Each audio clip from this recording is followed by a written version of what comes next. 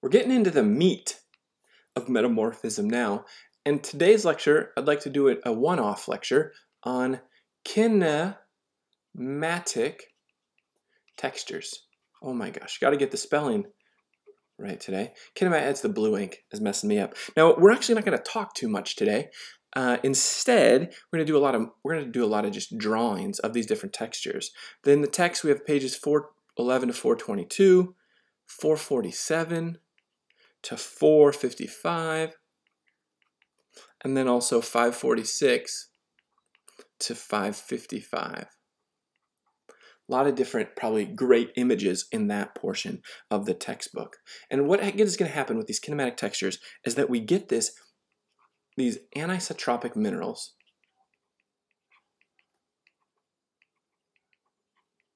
responding to the stresses. And they respond in a bunch of different ways. And those are the textures we need to learn to recognize in metamorphic rocks. Now, one word that I know I've already introduced to you is the word foliation. And we define that as an alignment of non-equant minerals.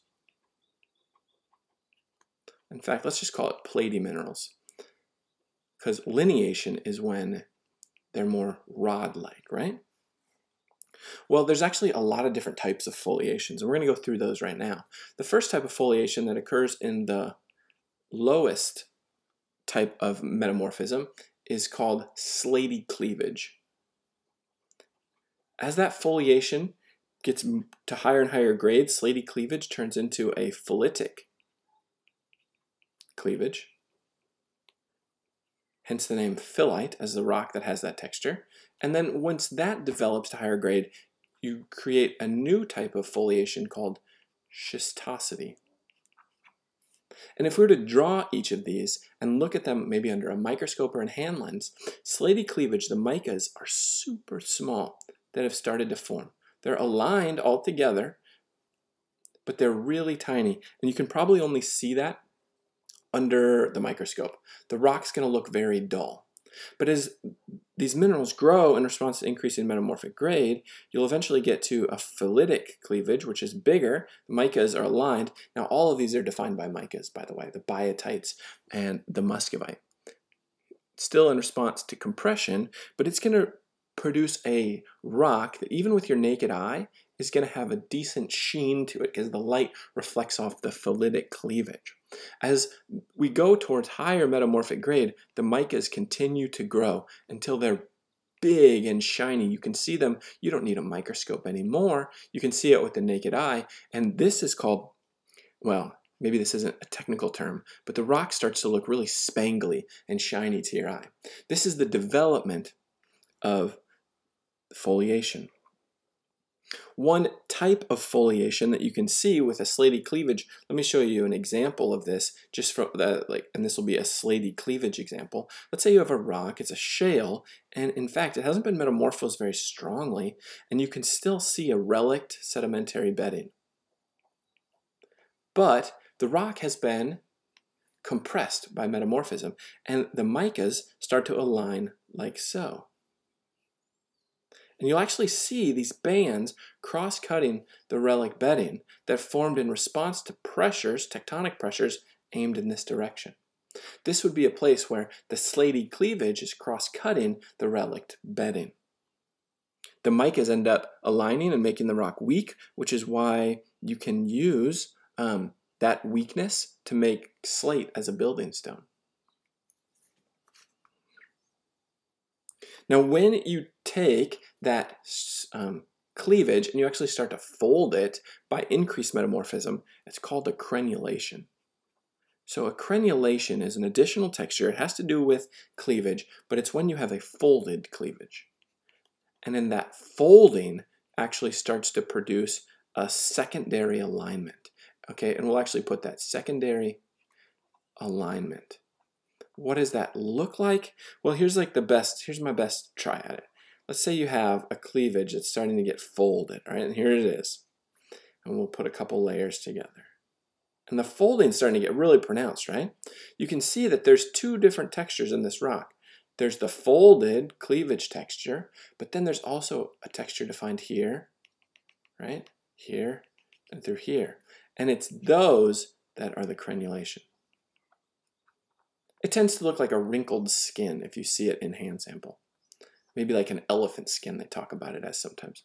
A wrinkled skin on the surface of the rock. All right, the next type of foliation is a compositional layering. We're heading towards the idea of gneissic banding. So a compositional layering. This is defined by bands of different minerals. Defined by bands of different mineralogy. And most of the time, there are bands that are felsic. All right, so these bands, what are they? There tends to be felsic, light-colored bands, and there tends to be mafic, darker-colored bands. We can have compositional layering in a couple different types of rock. In fact, let's go with the one that is probably the less common, and that's in a schist. You can, in a schist, oftentimes not seen in the hand, with a hand lens or with a microscope, you'll get mica layers and quartz-rich layers. This is very common to see. There's no real name for this, just besides compositional layering, where, let's see, you get, let's do a folded schistosity. And here's another layer of the micas. And in between them is a layer of primarily quartz. The two most important minerals in a schist are mica and quartz. Of course, there can be all sorts of other fascinating minerals like garnet and kyanite and tourmaline, but it's really the micas and the quartz that define that rock type. All right, that would be a fine drawing for you to show compositional layering in a schist, with the mica layers shown by the dashes and the quartzes shown by the circles. Of course, you should always make your drawings more beautiful than mine. Gneissic banding is the most famous of the compositional layers. This is the separation of felsic and mafic minerals in high-grade metamorphic rocks. Separation of felsic and mafic minerals in high-grade, all right, that's kind of important, high-grade rocks. The felsic minerals that we care about here, these are going to be quartzes and feldspars primarily. And the mafic minerals that define the darker bands, these are our amphiboles and our pyroxenes and maybe our biotites. What does this look like? Well, we can draw a rock. Here we'll draw a rock. And of course, you can look this up in your textbook or on Wikipedia. I'm sure there's great, and we can create layers that are dark. We'll draw a few of them cutting through this rock. There we go. And just kind of shade that in and darken it up. And just, that's what it is. Layers of light and layers of dark. They tend to be on the scale of centimeter spacing. Sometimes there are large outsized porphyroblasts in the felsic or mafic layers. And when we have these felsic elongated, when we have these elongated, what am I trying to say here? Porphyroblasts. Let's just put a definition here. Let me read it straight off the notes for you. These are lenticular porphyroblasts. Porphyroblasts. They have the name Augen, which stands for eye, I believe, in German. This is something to look for when you look at gneissic textures. So moving on to away from foliations to the last main heading of today's lecture, and these are going to be more textures that we can see in the porphyroblasts, right? And porphyroblasts are the outsized larger crystals. We're going to call this kinematic porphyroblast. Porphyroblasts.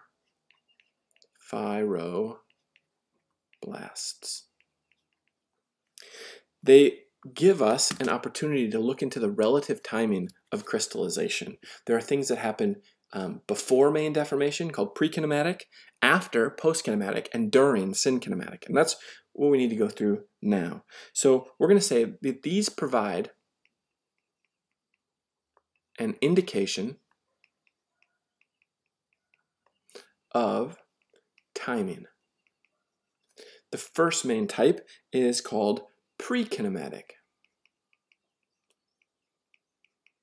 Pre-kinematic crystals exist prior to deformation. Prior to deformation. And as such, they are bent, they are broken. All that deformation is imposed upon the crystal lattice.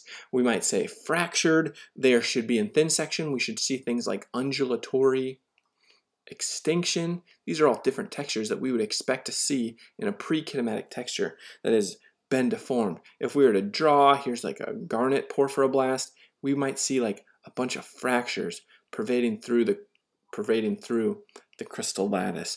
Or let's say a biotite, maybe it's got some kink bands in it because it was there and it started to get bent apart by deformation. If we were looking in thin section for undulatory extinction, oh, this is going to be harder for me to draw, but you could try to draw a crystal that shows undulatory extinction in thin section. The other end member is post-kinematic. These are undeformed crystals that occurred after the deformation. So let's define this as strain-free crystals that cross-cut fabric. Right? They grew after all the main action. What would this look like? Well, they tend to be big, beautiful crystals that don't show any evidence for deformation, like these two examples. And then let's put in a metamorphic foliation fabric. And notice that the crystals don't align to that fabric at all. They are post-kinematic crystals. Sometimes you'll get it'll even be more photogenic than that, where maybe the metamorphic fabric is highly bent and folded, and then you could get like this crystal that just grows right across all of it and shows no evidence for caring that the fabric was ever even there. That's our post-kinematic environment. Now, of course, most crystals don't grow in either of those environments. Most metamorphic minerals grow synkinematically. Synkinematic crystals.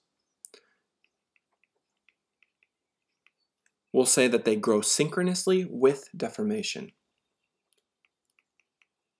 Synchronously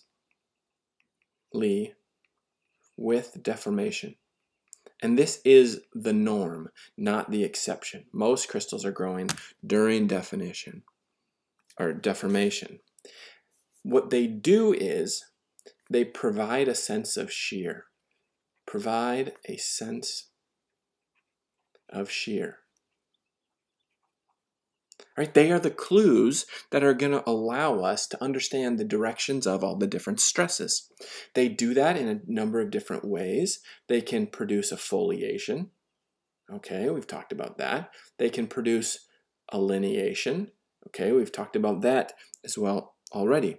And with a foliation and lineation, these can be associated with folding. Right? That's all I'm talking about, right? That is, no doubt, synkinematic crystallization of biotite responding to our compressional stress. Now let's go into some new things. Well, how about this term Augen? Sometimes these Augen have tails to them. What does that mean? Well, you can have a crystal, let's say here's a big crystal of garnet, and it'll actually have these mineral tails that extend off from it like this and like this. And if you see that, then you can read that the sense of shear was like this. And we'd call that a right lateral sense of shear. That would be an exciting texture to see in a rock. Of course, you can also have cracked crystals. Maybe those cracks will align with a sense of shear. Mica Fish is another interesting example. Mica fish kind of look like Augen with tails, but what ends up happening is that the deformation will create an open space, and mica crystals, like biotite or muscovite, will form within that open space that's formed. So let's say this, here's what a mica fish looks like. And it's again, this is a right lateral environment where we're opening space fills with micas. We could, how do we fill that space with micas? We could like put some mica crystals like that across it. And this should come down tight and sharp. There you go, that's a mica fish. And maybe the most complicated of all are snowball crystals. And we get snowball garnets quite commonly. So we'll put down snowball garnets and we'll make a drawing of it. But what a snowball garnet does is that there's a trail of inclusions within the crystal. Let's define it before we, so trail of crystals within, let's say crystal inclusions within the main porphyroblast. What does this look like? Well, we get a garnet crystal. There's a nice, beautiful garnet crystal, but inside that garnet crystal, we get trails of inclusions that like spiral inwards towards the inside. And it tells us that this garnet has been rotating like this in response to deformation, and the crystal has grown from a small garnet to a bigger garnet and wrapped in probably the texture that was surrounding it. Okay, we could draw in some foliated micas like this. That's something I hope you see when you go look at the textbook for this material. Oh, now I realized I might have forgotten one really important texture that we see in metamorphic rocks. Let's scroll back up to see where the best place is to fit it in. Let's put it underneath gneissic banding or compositional layering. What will sometimes happen is that one of the layers will get extended and break apart. So I'm going to put a little C over here, and we're going to call this boudinage. B-O-U-dinage. With boudinage, and it's an extensional breaking